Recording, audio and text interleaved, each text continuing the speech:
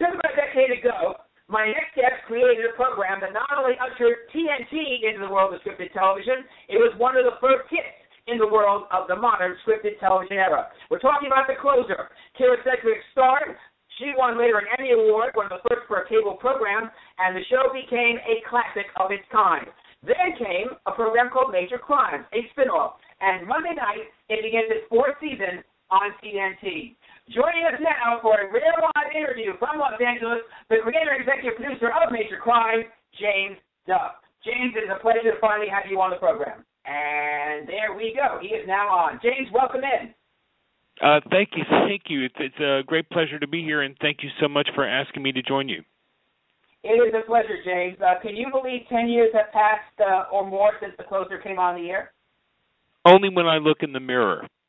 For me, it happened so fast, and we've done now over 150 episodes of television with many of the same characters, and it's just been a miracle. I never in my life have had a job that went on this long. I was fired from most of the jobs I had in the real world, and I only took up television because I didn't want to work for a living. And boy, was I misinformed. It's an all-consuming job, but it's a wonderful job. It's a miracle job, and I love the people I work with, and I feel like I'm one of the luckiest people on earth.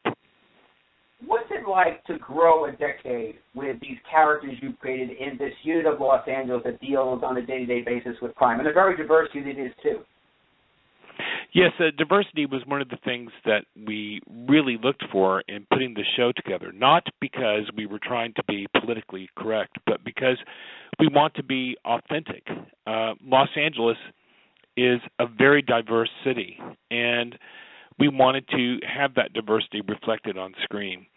And it's interesting, this is the first show, Michael Paul Chan, who's had a very, very long career, and this is the first show that Michael has ever been able just to use his regular voice, where he wasn't asked to put on some phony Chinese American accent. And we are playing the strengths of diversity and showing that, a lot of the cliches we have with different minority groups that we portray on television are just not true. So that's been a great side benefit.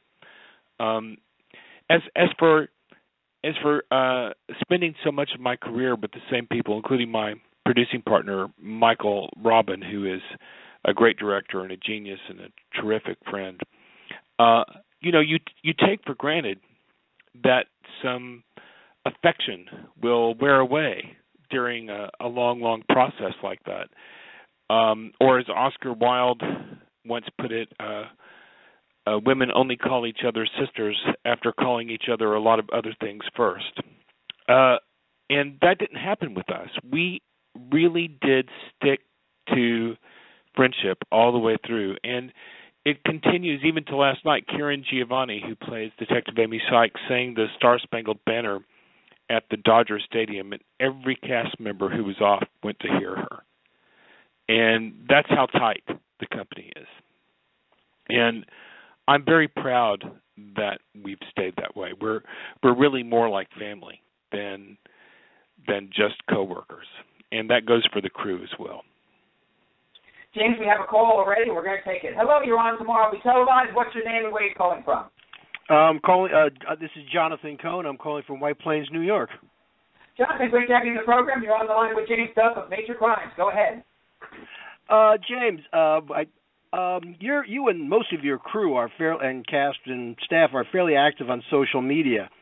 From where do you think you get a more understanding, coherent, and comprehensive feedback from your general fan base or from the people that you deal with higher up the food chain?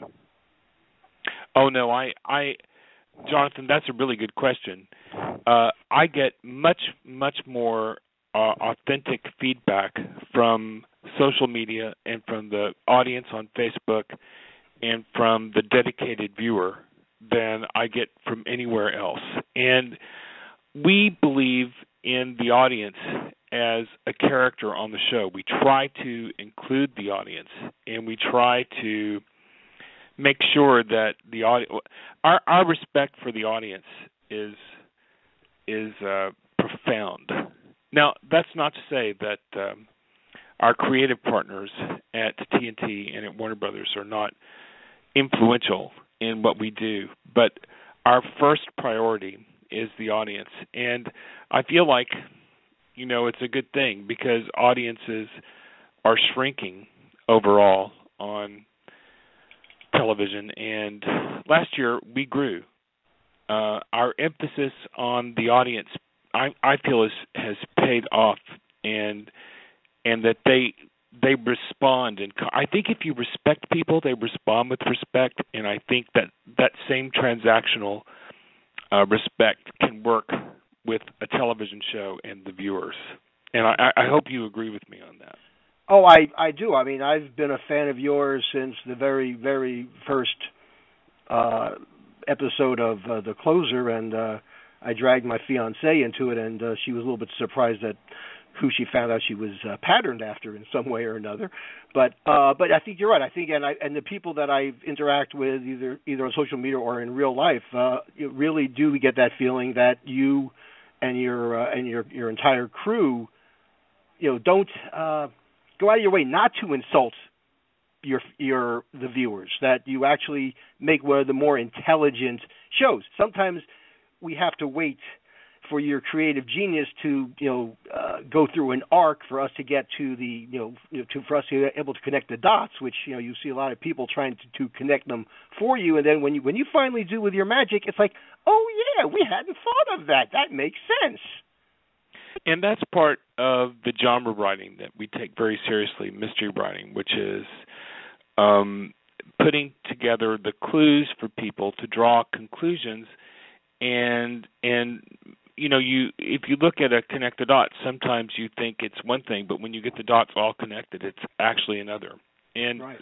Sometimes it's like a broken mosaic, and we try to put all the pieces of the mosaic out there, and then the audience puzzles them together. And I do feel the emotional connection to the audience that the social media allows us to have in this day and age, our new age of television. Mm-hmm. I agree. I'll let another caller come in. I do want to thank you for your time today, and thank you and the rest of your cast, staff, and crew for all the dedicated work that they've done for you and for us, the viewers. And thank you for taking the time to call in today. I deeply appreciate it, Jonathan. Thank you. Take care. Jonathan, thank you for the call. We appreciate it. Take care. Have a great weekend.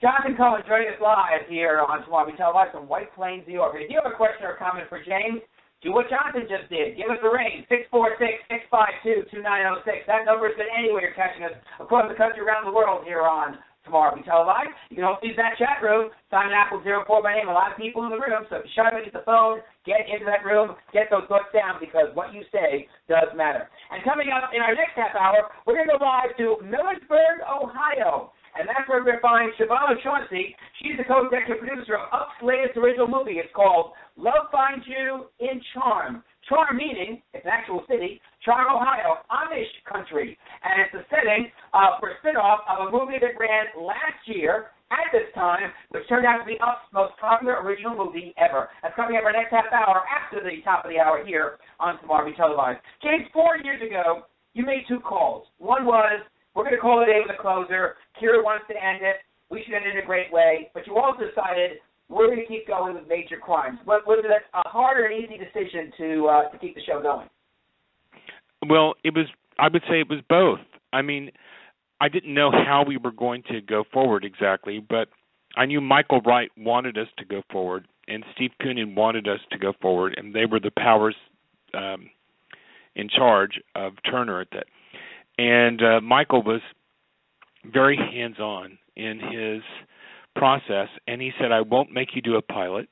You'll go straight to series. We'll change the name out of respect for Kira, and we will move forward with the characters that we have and transition Mary from the villain to the lead, and that was a great challenge, and we accepted that challenge because we liked working together so much, and it was such, like I said, it is a devoted company, and we had Kira's blessing with all of that, and I'm still very close to her. As a matter of fact, it's so funny.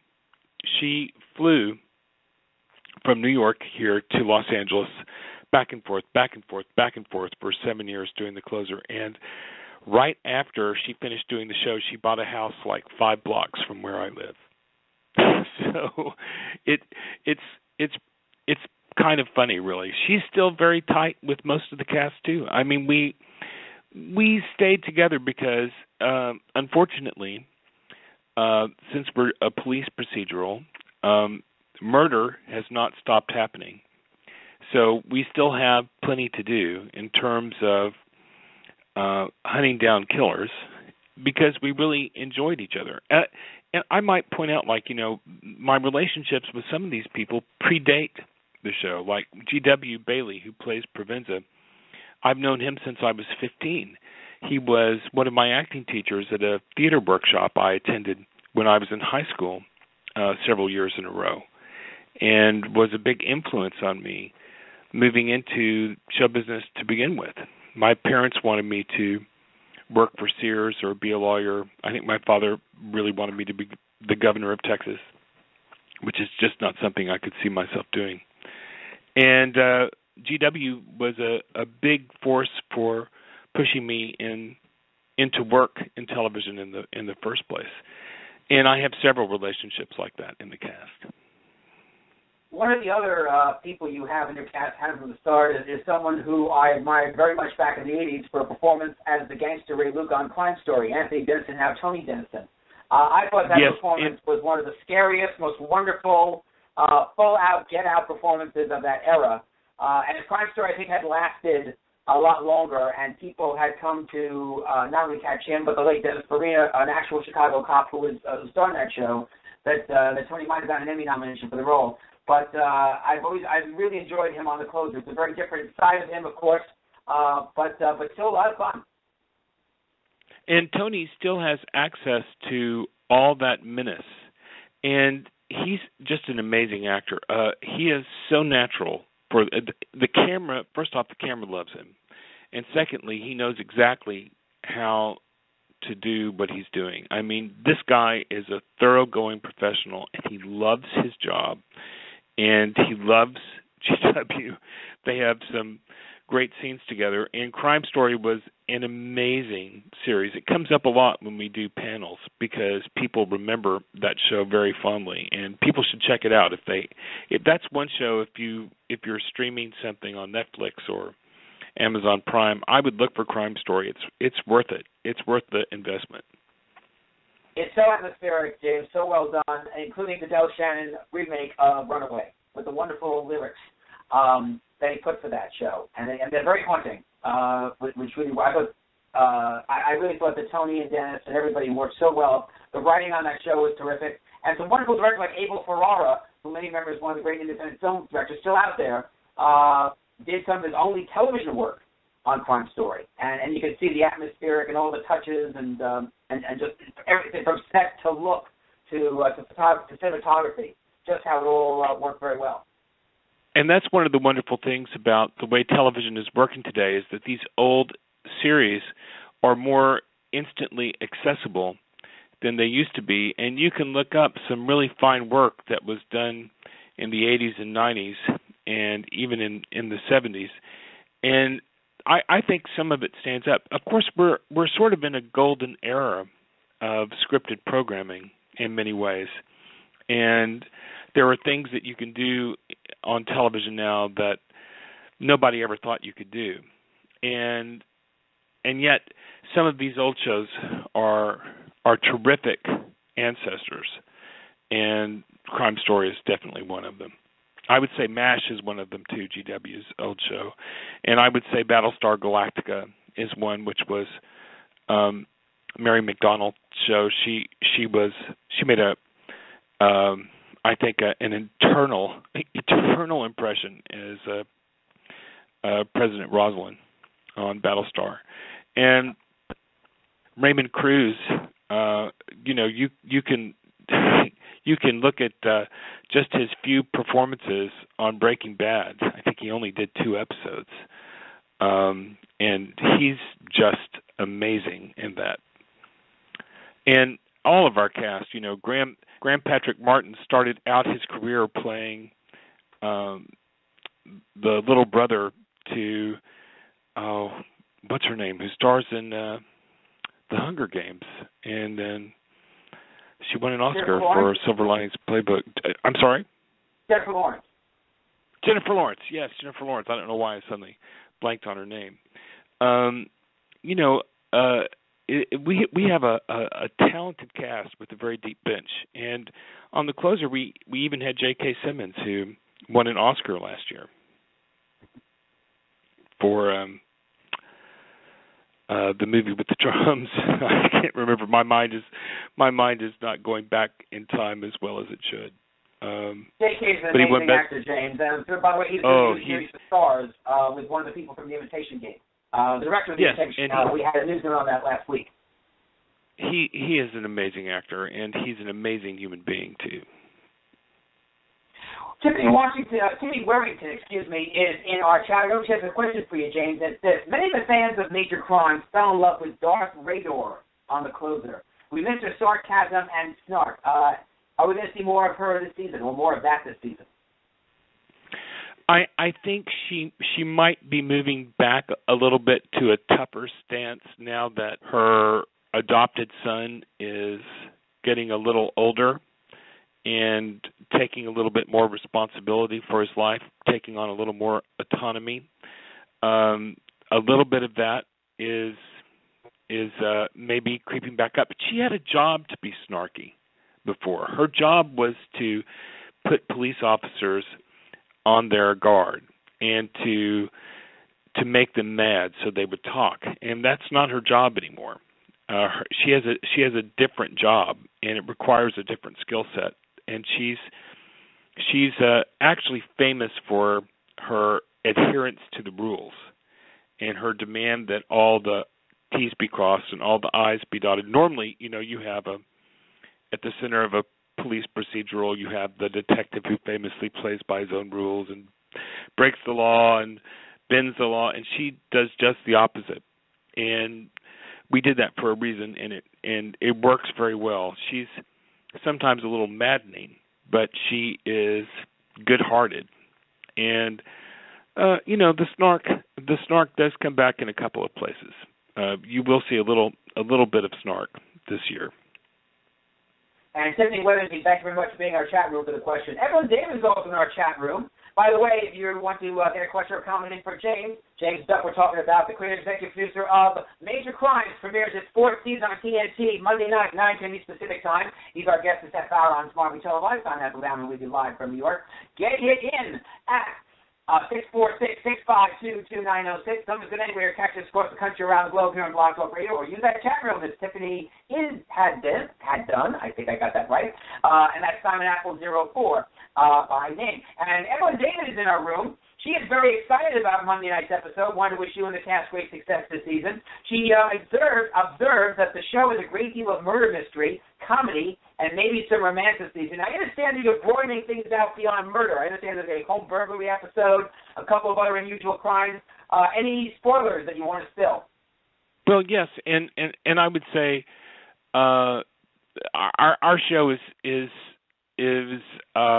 very careful not to have the same tone 2 weeks in a row. I mean, sometimes the shows are very serious, and sometimes the shows are lighter, and sometimes the shows are comic in nature, and that's part of the idea. You don't know what kind of murder we're going to be solving, and you don't know what tone we're going to tell the story in, and you don't know whether it's a whodunit or how do we catch them, or are they going to be breaking POV in this hour. We try to change it up because we feel like the unrelenting darkness of murder would be very hard to deal with on a regular basis. Spoilers. Yes, I have one big spoiler. Rusty Beck in college gets shut out of his school paper, and he starts a vlog. And this vlog will run in tandem with our show. It's a 3-hour vlog. I mean, it's a 3, 4, 5 minute digital platform release that complements the show. You can watch the vlog without watching the show. You can watch the vlog with the show. The vlog and the show interact. It's an interesting new world in which the hour drama exists, and so we're trying to exploit all the different areas where people can gather to watch the show. And digital platforms are becoming more and more important, as I'm sure you've had people say and discuss on your show.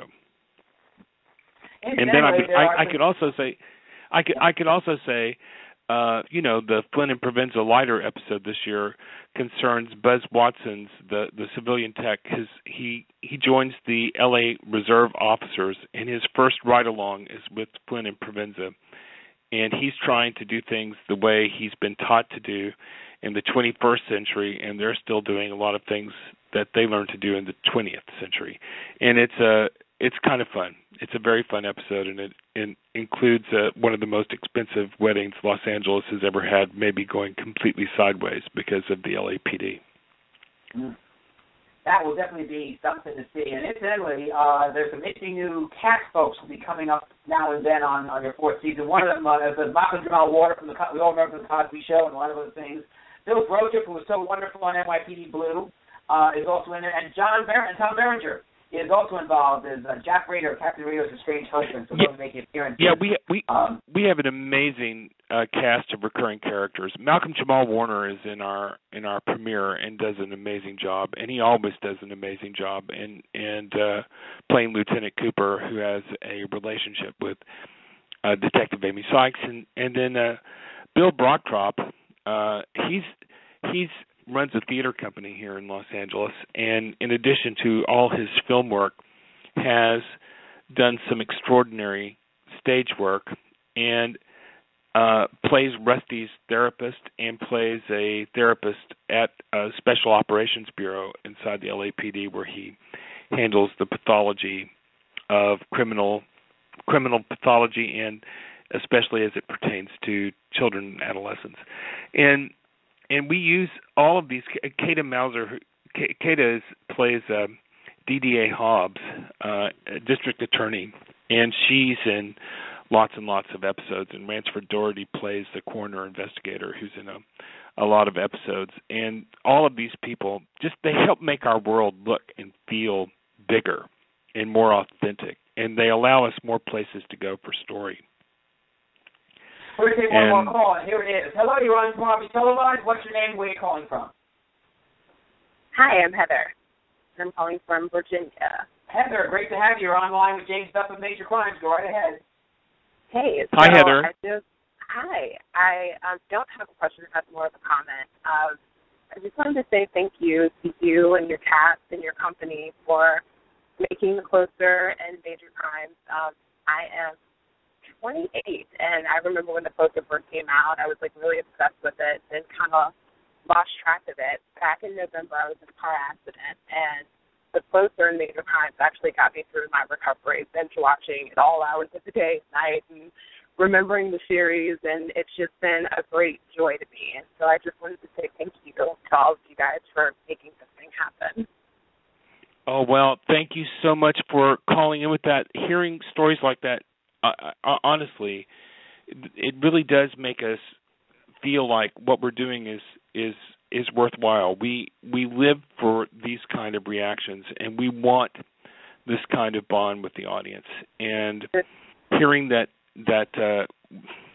we distracted you from some of the more difficult moments that life throws at us that's all we ever hope to do. And to know that we accomplished that is really marvelous. Whenever we hear stories like that, and we do hear stories like that, and especially from people who are, facing trouble and stuff like that, who stumble back upon us or discover us that way. It's been awesome, and I'm so excited about Monday night. that. Good luck with the rest of this week. All right. Well, thank you. Spread the word. Spread the word.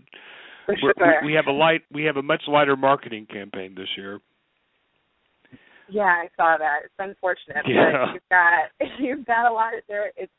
I kind of stay away from internet fandoms because they're kind of great on one end, but they're not great on the other end. But a lot of people are excited and are talking about it. I don't know, just excited and thankful that you guys are still doing your thing. So thanks. Thank you, Heather. Thank you. Bye. Thanks so much, Heather from Virginia. Take care. All the very best. And that's Heather from Virginia giving us a call right here on Tomorrow Be Televised. When you started a decade ago with these characters, and with Kira, and with The Closer, you were one of the few people doing scripted television on anywhere but a broadcast network.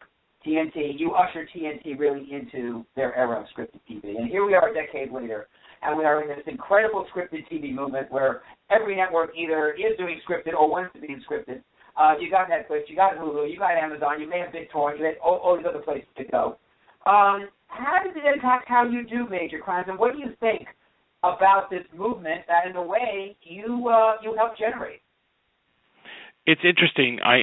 To be honest with you, I think the scripted movement in basic cable, and I think basic cable and all cable actually,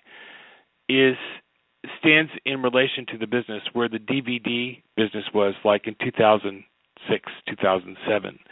And while it's impossible to imagine that it's going to go away, I feel like it is going to go away. I feel like what the internet did to the music business and to the newspaper business and to the book publishing business, it's about to do to cable. And so I don't know what the future is like.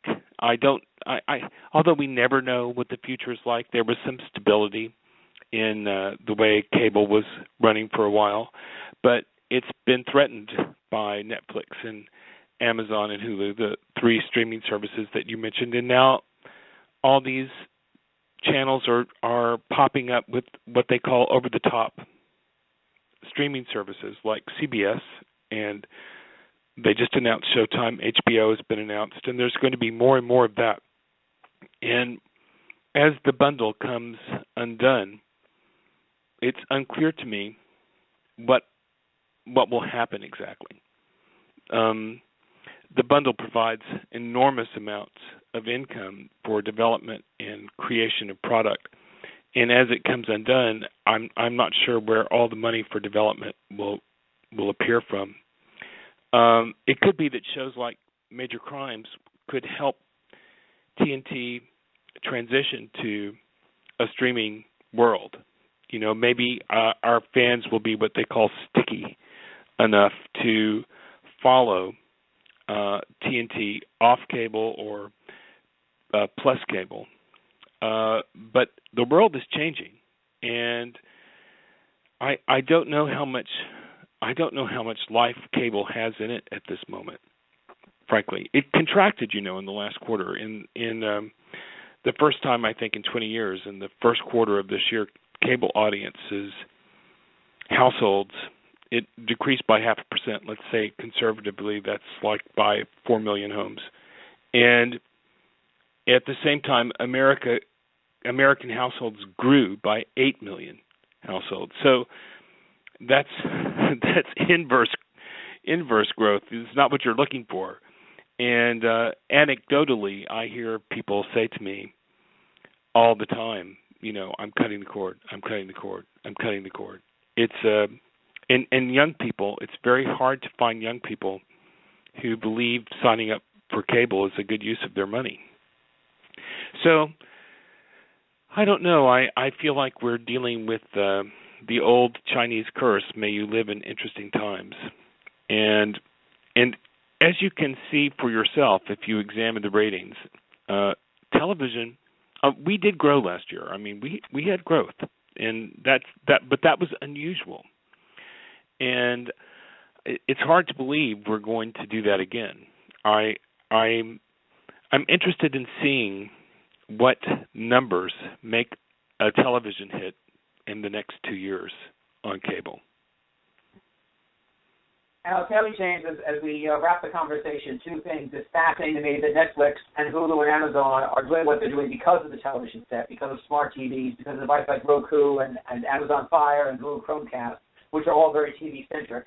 And secondly, the TNT is making some major moves in terms of scripted television, as well as the station CBS. And we'll see how it all goes down. Major Crimes begins season 4. I'm sorry, go ahead, James.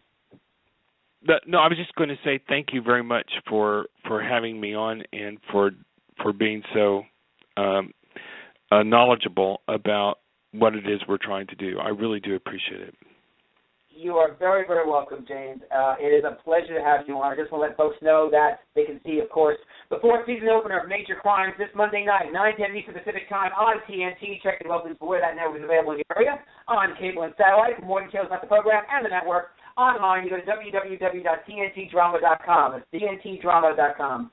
James, we've wanted to have you on this show for a long time. The last half hour plus has been well worth it. It is a pleasure to have you on, and we would love to have you back. And I'd love to have Michael on with you as well. It is just a tremendous treat. All the very best with you, Michael, your cast, your crew, not just the fourth season coming up Monday night of Major Crimes, but hopefully many, many more seasons to come. It has been a terrific treat. From your mouth to God's ears, thank you very much for having us, and we can't wait to come back. Call us anytime. You got it. You take care. You too. Bye-bye. Dave Duff, the creator and executive producer of The Closer and Major Crimes, joining us live in an interview exclusive from Los Angeles. And by the way, to everybody who's in the chat room, we got your questions. Thank you for the phone calls and for the chat room questions. I'm sorry we couldn't get to everybody. We're going to try to, because I believe Major Crimes will have a second group of episodes coming up either late this year or early 2016. We're going to try to get James and maybe Michael Robin on the show before the end of the year. This has been absolutely fantastic, and I thank all of you for being in the chat room and on the phone for making it happen. Stay tuned. Coming up next.